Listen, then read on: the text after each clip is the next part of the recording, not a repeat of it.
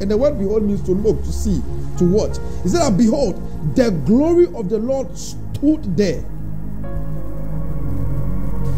And I've seen this a lot of times when I'm praying or I'm in a place and the presence of God begins to manifest strongly, like the vibration of the Spirit, the flow of the Spirit, the current of the Spirit begins to change and it is strong.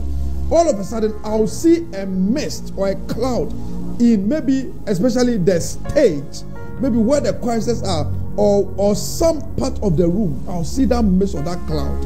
And the prophet is saying this thing, confirming this, where in the mouth of 2 or 3 where it's established. He said that when he got to the plain, the glory of the Lord stood there.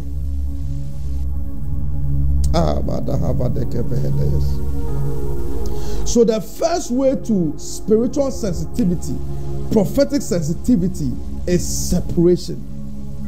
You should be able to know when the Lord says that I need you to fast and pray.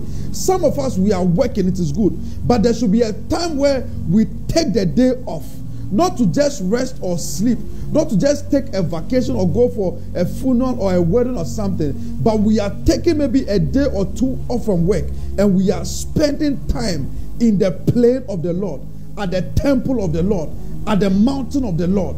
And that is where we would experience his glory standing.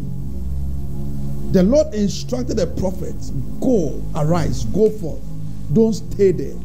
Sometimes you should be able to look for a place different from your home, and then you are going to wait upon the Lord. So the first way to increase spiritual sensitivity is separation.